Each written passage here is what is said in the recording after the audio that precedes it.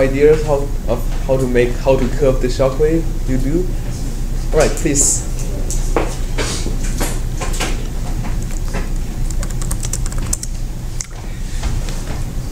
So before you draw it, can you tell us your strategy? Because ultimately, if you have move it here. So ultimately, if you have stuff that's positive on the left and stuff that's negative on the right, they'll collide. So you want the ones closer to a boundary to be more on the positive side, so you start moving towards the right, and the ones that will merge later are more negative, so then you'll push to the right. Okay. All right. Cool. Please. Sounds promising. I just hope I can draw well. Yeah.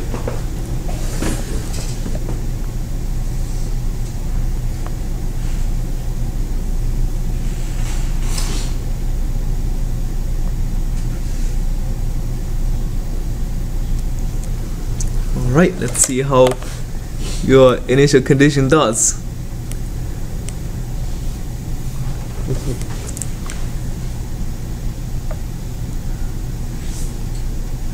Alright, we can see we get a shockwave over here, right? Yeah.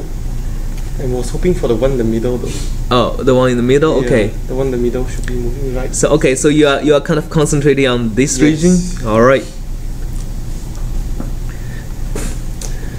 So okay, so we get a shockwave forming. You got multiple shocks. Yeah. What? You get multiple shocks. I get multiple shocks, yes. I also get a small shock over here. And this eventually becomes a shockwave that moves towards the right. Yeah. And I think it'll collide with the shockwave. So what do you think is going to happen after the two shockwaves collide? Move to the left. Move towards the left? Why? So the average is negative. The average is going to be negative, that's right.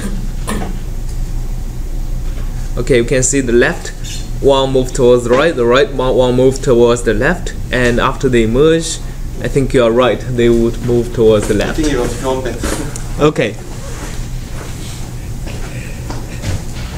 Anybody wants to come and try drawing like a solution that is a single shockwave but that curves? And the hint is that if you want the shockwaves to be moving faster, you need to have more positive and more negative. Try to span the whole domain, right? Who wants to get like a single shockwave that would curve? I can try that. Okay, please. Okay, it's pretty obvious this one is moving towards the left, so let's start to kill it. Okay. All right, please.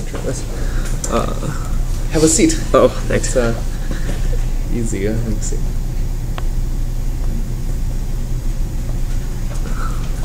All right. Cool. So we get a interesting one. Okay. So what is a strategy? Can you tell us about it? Well, I just draw a shape which looks like already like pretty much like a shockwave. Okay. So it has a sharp discontinuity in the middle. Yeah, yeah. And then just make the average of the two like piecewise constant. Yeah. The minus. Okay. The wave propagate towards the left. So you are trying to make this initially propagate towards the left. Towards the left, and then what would it do afterwards? Well, I mean, since this looks like a piecewise constant, like piecewise constant function. Yeah, yeah. So as long as the two constants, the average of two constants is negative, so they should propagate to that. Yeah, I think this goes towards the left slightly. It has a small curve, right? Okay. So I think your strategy is working. I mean, initially it's going towards the right slightly, and now it's going towards the left slightly. All right. Cool. Thanks. Anybody else wants to try?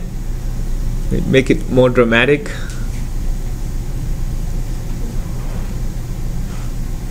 Yes, please.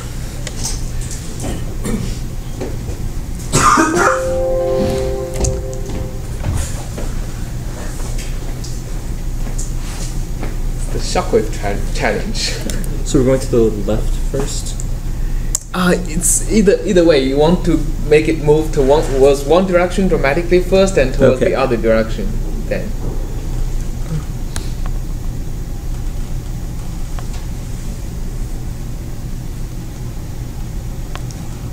There'll be a second shock, but okay. Nice. What is your strategy? So the idea was basically start off a shock which is mostly on the positive side, so it's going to the I guess right, and then it's going to pick up more and more of that curve that goes linearly negative, and then it'll eventually average to be negative, hopefully. Cool. I think that's a good strategy. Let's take a look. So you can see the shockwave is initially moving towards the right, and as all these characteristics, which is sloping towards the left direction, collide with the shockwave, I think it'll, like what you said, it'll start moving towards the left, hopefully.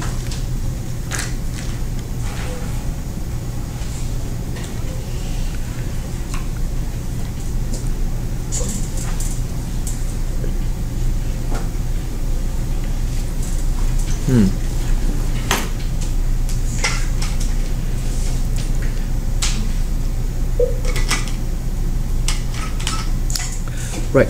The key thing is that the speed of the shockwave is, in this case, is the average of the left characteristic speed and the right characteristic speed. All right. Let's wait till this thing is going to collide.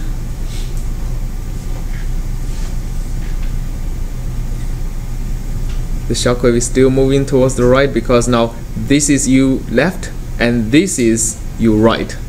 Right, so U left is around 0.5, U right is, well, now it's also around 0.5. And ultimately U right is going to be around -0.9, and that's when the shockwave is going to start moving towards the left.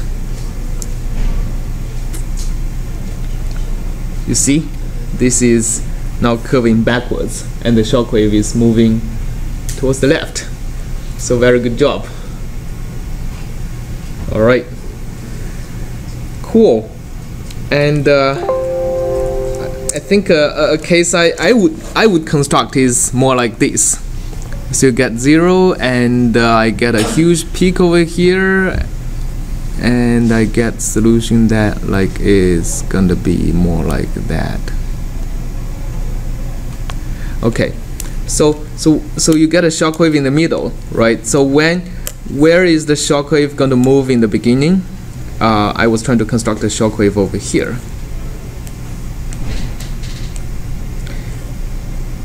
I think the shockwave is going to move towards the right initially, and my strategy is have this whole peak going to collide with the shockwave, so the solution at the left would diminish pretty fast. But the solution at the right is going to stay pretty negative, and the solution and the shockwave is going to be curving towards the left ultimately.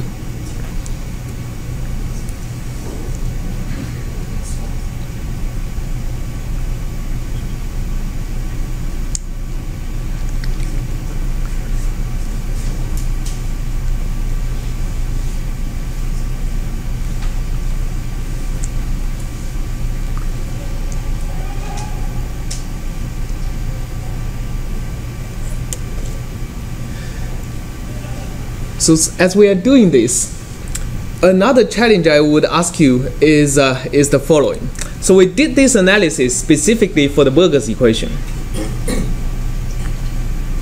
And the speed of the shockwave is an average speed of the shockwave of the characteristic speed on the left and on the right.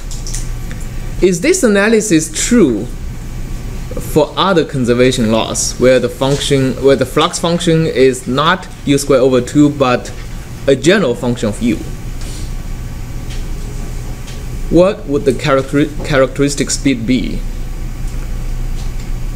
if f is a general function of U?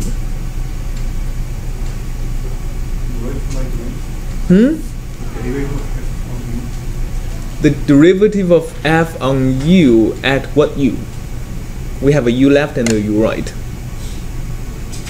The derivative of f on u is the characteristic speed, right? Is c on these straight lines, and that is, we said, is true for any conservation laws. But what is the speed of the discontinuity of the shock wave?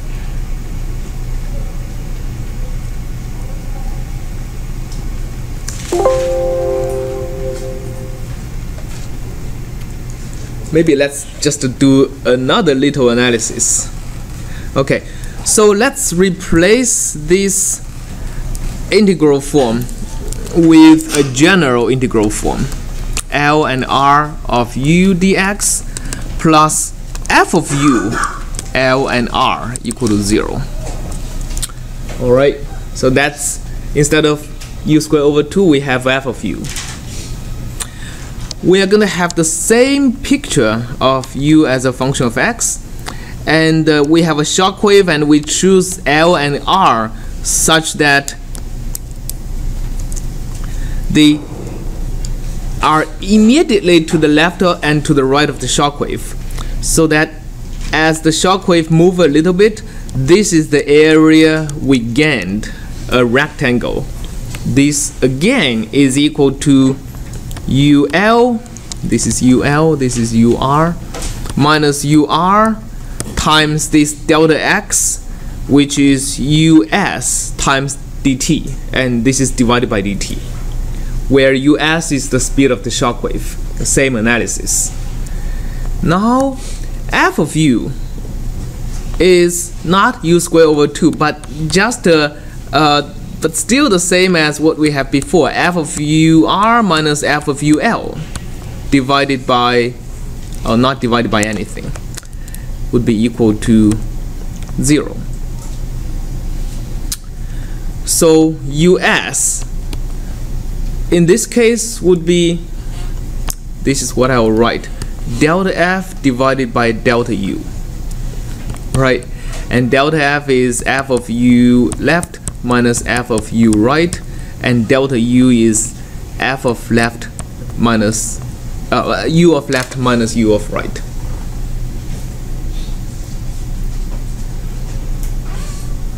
All right, and remember, compare this against the smooth region. We find something interesting. The smooth region, the speed of the characteristic is equal to what? df du, right? This is simply a generalization of the speed of characteristics in smooth regions.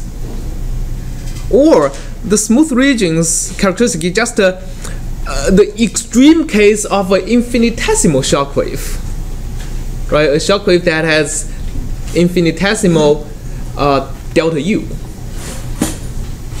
So everything makes sense now, right? The speed of shock wave is delta f over delta u, and in the special case of Burger's equation, f equal to u squared over 2, this reduces to the average of left and right characteristics. And in general, it's just a delta f over delta u. And by doing that, we can figure out the speed of the shock wave for any scalar conservation law. Okay, any questions on that?